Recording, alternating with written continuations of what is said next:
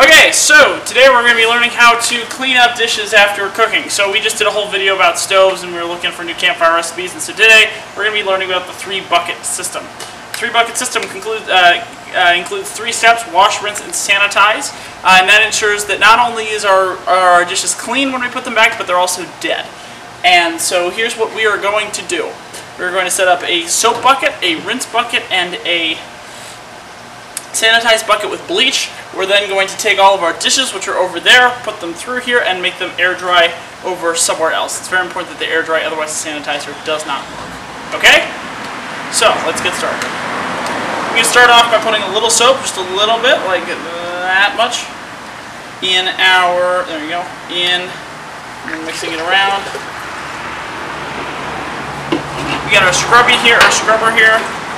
The scrubbers are great because they will get all the food particles off, and that is really the goal of this first step. This water is also warm. We put this on at the end of cooking, so after we finish eating, we have this warm bucket to start cleanup. Take our bleach. Not a lot of bleach, probably about a cap of bleach. Dip it in there. Now, this is very important. There might be a little bleach running down the side, so to make sure no one gets a nasty bleach burn, especially those who are sensitive to bleach, we take it, we dip it in, we run it around so that all the bleach comes off. And that bucket is now very, very dead. Let's get started with our dishes. So we're going to take our dish, we're going to scrub a dub-dub. It's best to do this as soon as possible after we are done cleaning, or after we are done with dinner, because the stuff will come off a lot easier if it doesn't have time to dry. Of course, we're filming today, so this stuff will take a little longer to come off, but whatever. Okay.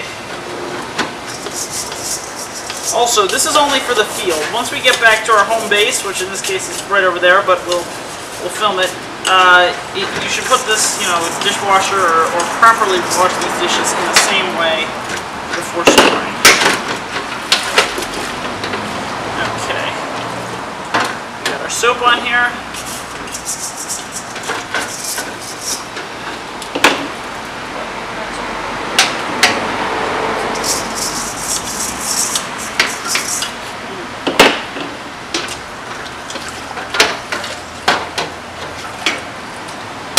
Okay, now we're going to rinse it off. It's very important that we get all the soap off because soap is a natural laxative.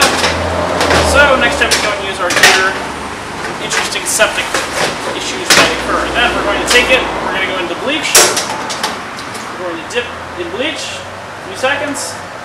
Come around here, dip in bleach.